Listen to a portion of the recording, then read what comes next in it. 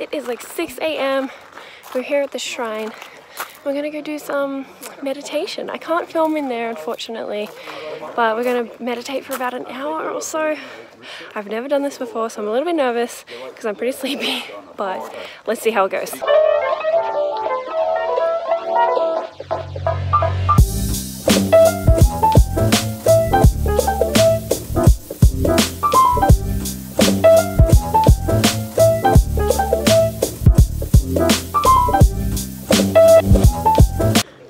We just finished up the meditation at Kinpusenji here. It was my first ever time doing a Buddhist meditation. It was very interesting. I didn't think that I was ever able to relax, but I was. I did get lost in the book at one point, and I was looking around. I'm like, I swear I must have like a different copy or something. And then I went and offered the incense to the Buddha and came back and realized I had picked up the book the other way around because it was double-sided.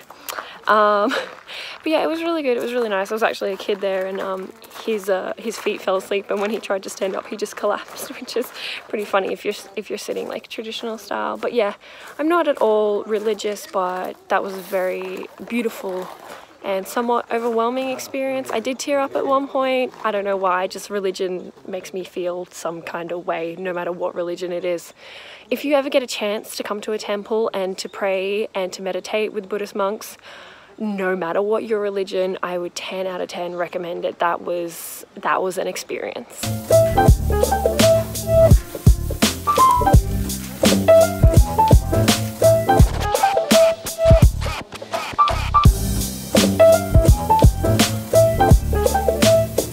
We're currently traveling between Nara Prefecture to Mie Prefecture, and I found some banana, like clear drink. It's banana milk, but it's clear drink. But let's give this a try. It smells like banana milk. Like I've just purchased banana milk.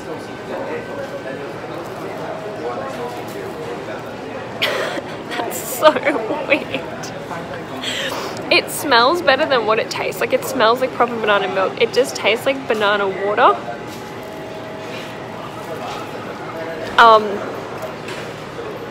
1 out of 10 would not recommend.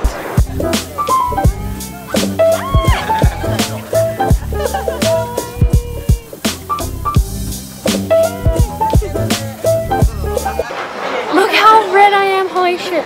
We're at the Ama hut, which is like an old traditional style hut, and it's 36 degrees outside, and we have a fire going inside here with some fans. It's crazy hot in here, so excuse my face.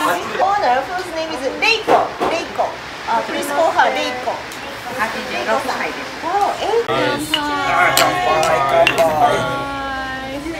So Ama is a female diver, and they live off the seafood that they catch themselves. Like, actually, they catch themselves. This practice of diving started like 2,000 years ago, and the owner here, she is 86, and she started practicing when she was about 10 years old. So she says she has 76 years of professional diving experience.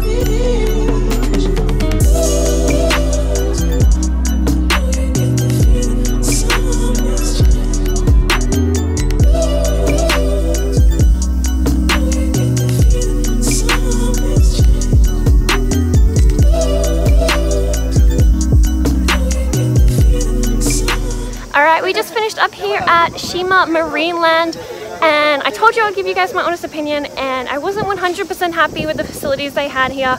I didn't film it because I thought I didn't want to give the time of day to it, but there was a spiny back, spiny tail lobster that was way too big for its tank, and I did complain.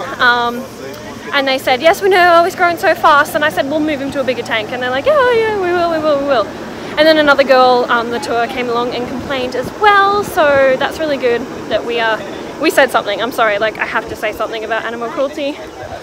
They also had these little crab area where there was all these tiny little crabs. Sorry, I'm on the bus now.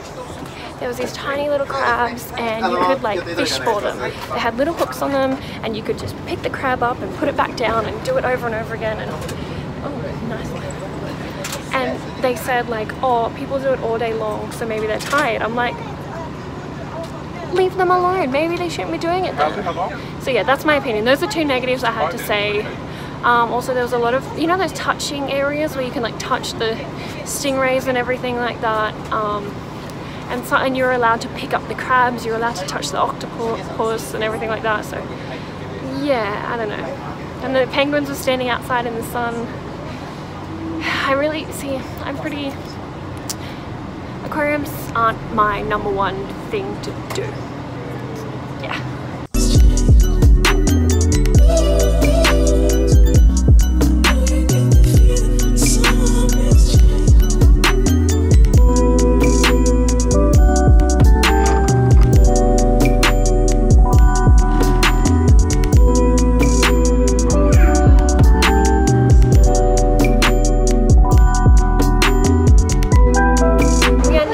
Kashikojima Espana cruise.